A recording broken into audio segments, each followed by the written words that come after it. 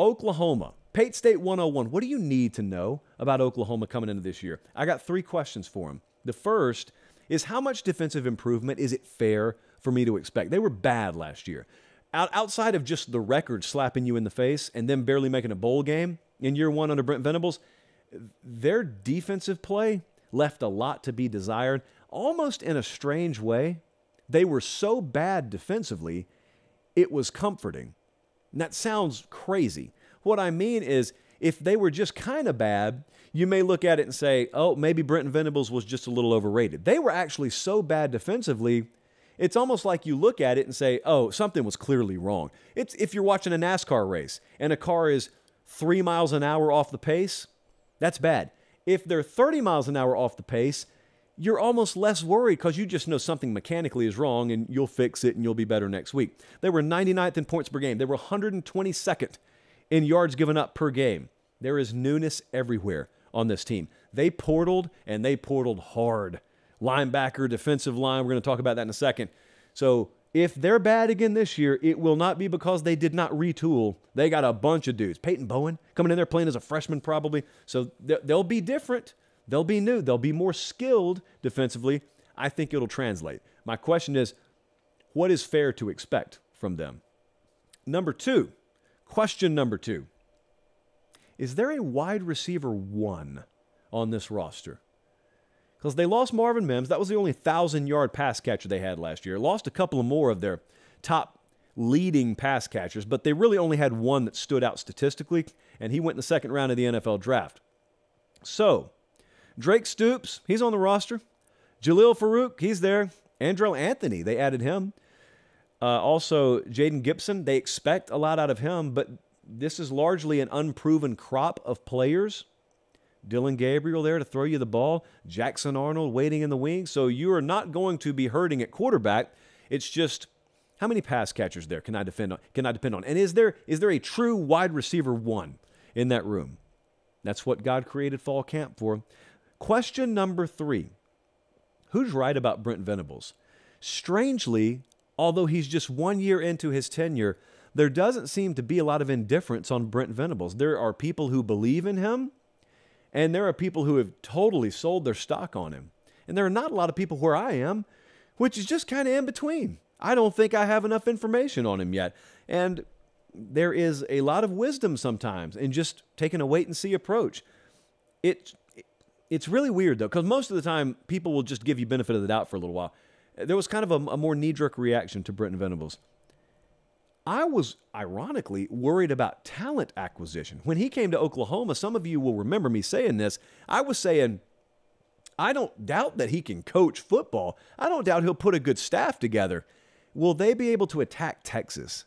Will they be able to attack this new thing at the time called the transfer portal? Number 4 and number 8 last year in those 2 rankings. Number 4 and number 9 this year in those 2 rankings. So they've been top 10 both of his years in recruiting and in portal rankings.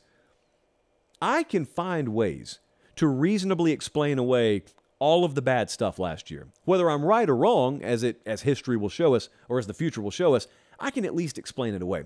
Talent acquisition at least is not going to be a problem for them. So if they fail, if the people who doubt Brent Venables are right, they're going to be right solely because he can't coach. They're not going to be right, and this is one fear that's been alleviated, they're not going to be right because it turned out he couldn't go get the players.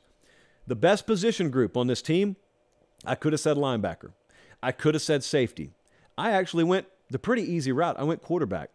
Dylan Gabriel's there, and last year when he went down, 49-0 against Texas was the result. This year, you actually have one of the best quarterbacks out of last year's cycle in the room in Jackson Arnold. We saw him at Elite 11 last year. We'll be out there again in a couple of weeks, by the way. I'll save that for next week. Quarterback's a really good room here. But as I said, Dylan Gabriel, if healthy, is the guy this year and should be the guy this year. The breakout candidate, though, that's where I go to another position group. Deshaun McCullough is a name you really need to know. Now, Oklahoma fans have probably already heard about him to the point that they feel like he's started there multiple years.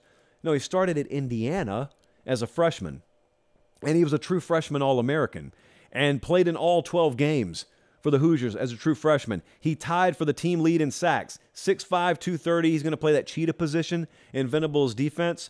Deshaun McCullough is going to be a really, really good player for them. Keep an eye on him. And as for the schedule with Oklahoma, paper pop. According to the unofficial producer Jesse Metrics, Oklahoma has the second weakest schedule in the Big 12. Sound the alarm. Let me hit the pause button. Let me call one of my 3 timeouts per show. I didn't say Oklahoma has a weak schedule. I know some of you heard that. That's not what I said. I said relative to the rest of the Big 12, Oklahoma, you could make the argument, has the second weakest schedule amongst Big 12 teams. Did everyone catch that? Okay. For the record, we think Oklahoma State has the weakest. So something about the state there. They play 7 of the bottom 8 odds teams in the Big 12. So we line up the odds to win the Big 12. 7 of the bottom 8 teams, Oklahoma plays them this year. They got Texas, as they always do, neutral site. They don't play Texas Tech. They don't play Kansas State. They don't play Baylor. They got Tulsa, Arkansas State, and SMU in non-conference play. Now, I don't want to gloss over SMU because that's a really good team. They play in week 2. Over-under win total, 8.5 for SMU. So that's not a gimme, but it's also not like Texas going to Alabama in week 2. Oklahoma's over-under win total is 9.5. This is going to be a radically different-looking team this year. How much of that different is a good kind of different, and how much of that different is just, oh, it's the same result. It's just like a different route to get to the same result. I happen to think they'll springboard nicely this year, but I have some buddies whose opinions I trust who just totally disagree with me on that. We'll see.